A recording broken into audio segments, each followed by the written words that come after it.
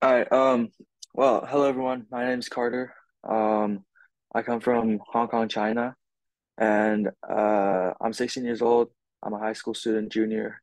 Um, I go to school in California. I'm a boarder, so I live in dorms in my high school. And yeah, well, I created Autism Sapphire with one of my great friends, Francis. And well, why did I create this project? Um, it was the summer of 2023 last year, when I visited Shanghai and volunteered at a company called Xingle, which is basically an educational institution that for autistic people. They call it classes, but it's just a place for autistic people to be in.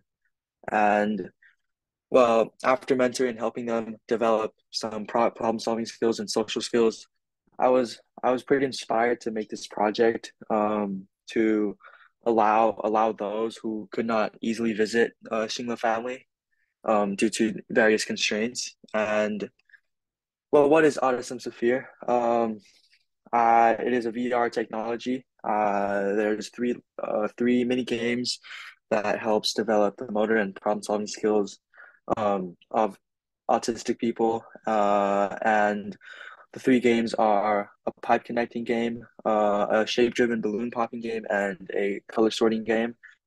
And to further add on to that, Autism Sapphire allows a more convenient way to develop skills to those who might not be physically able. And well, it helps strain physical discomfort and anxiety, and lastly, it increases immersion and interaction. And well, this is a first game. It is a pie puzzle game where it's pretty simple. Just the goal, the aim is to get the water to flow from the top to the bottom. And to do that, you connect different pipes to different shapes. And then this is the sorting game. There's different color people, mannequins, and you're supposed to move around and put them into their spot, just sort them into their colors. And then the last one's a balloon popping game. Also pretty simple. Uh, you're supposed to move the cursor or basically your hands and pop the balloons of the colored colors that is assigned to you. It's pretty simple. And well, I don't know if I can access this video. I had my partner record it on the VR.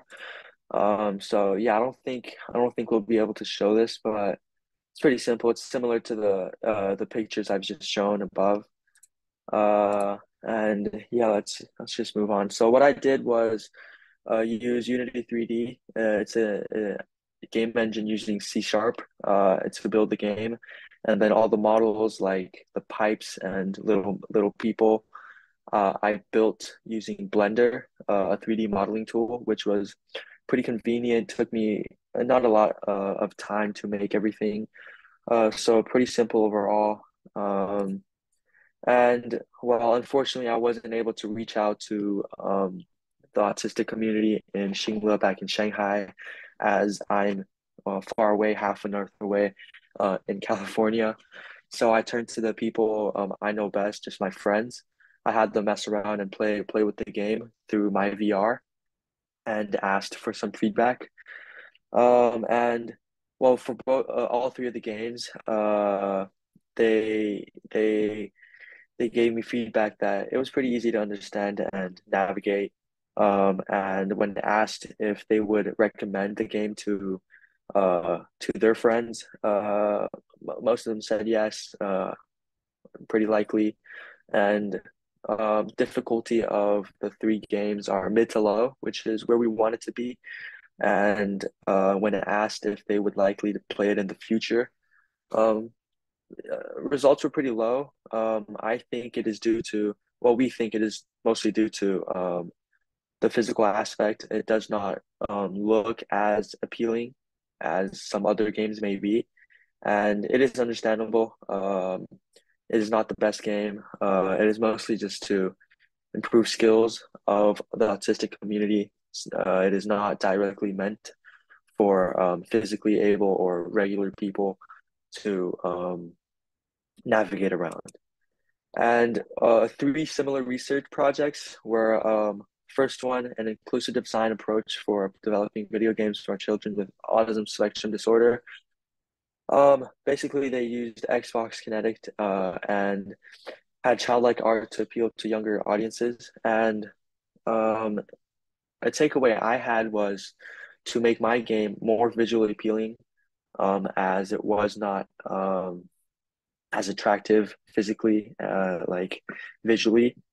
Um, so yeah, that's what prompted me to make my game with brighter colors and more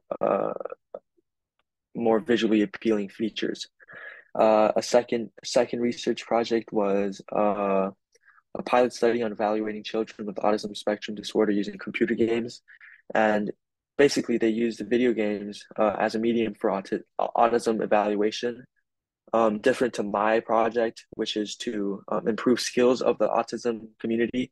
This project was for autism evaluation. And well, the takeaway for me was to use my game performance as a quantifiable result to gauge and evaluate. Um, last research is effects of the video game Mind Light on anxiety of children with autism spectrum disorder.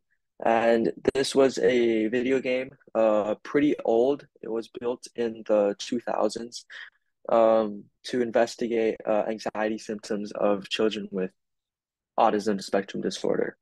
And my takeaway was to make my games in VR for a more immersive therapeutic intervention.